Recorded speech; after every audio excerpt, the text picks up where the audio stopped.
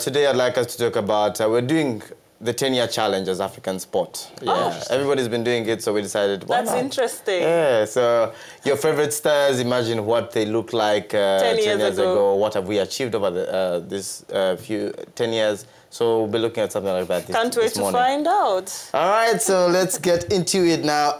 The 10-year challenge, where one retrieves a photo from 2009 and compares it to one from this year, 2019, has gone viral as literally everyone you know has taken part. Now, everybody has bowed to the digital pressure and taken part. So in the spirit of FOMO, the fear of missing out, we will be taking the 10-year challenge as African sport and asking ourselves, where were we 10 years ago? What do we have today that we did not have in 2009 rather?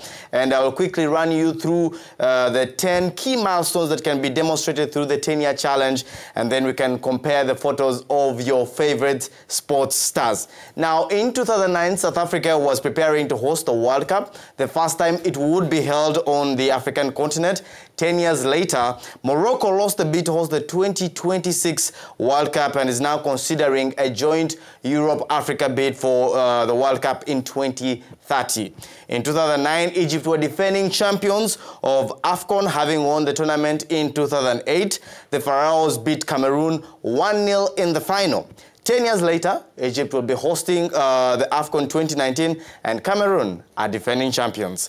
Now, AFCON has also undergone several changes over the last 10 years. It is now hosted in ODIs, has been expanded from 16 to 24 teams, and is held in June, July, rather than January, February. The Confederation of African Football, which manages football on the continent, has also had its 10-year story. In 2009, Cameroon's Issa Hayatou was CAF president. The organization is today led by Madagascar's Ahmad Ahmad. Now, on a side note, football governing body FIFA has also seen a change of leadership over the past decade. In 2009, Switzerland's Sepp Blatter was FIFA president, and today football is governed by Swiss-Italian Gianni Infantino.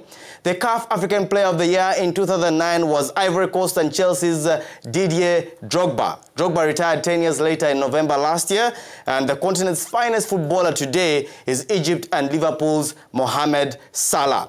Now, in 2009 again, Algeria, Cameroon, Ghana, Ivory Coast, Nigeria, and South Africa were qualified to represent Africa at the World Cup. 10 years later, it was only Nigeria that joined Egypt, Morocco, Tunisia, Senegal, at the World Cup in Russia. Over the past 10 years, there have been 3 World Cups, and sadly, Africa is still waiting for that trophy to come home. Some things have not changed. Some people, however, have actually transformed, and we'll now check out the transformation of some of your favorite sports stars over the last 10 years.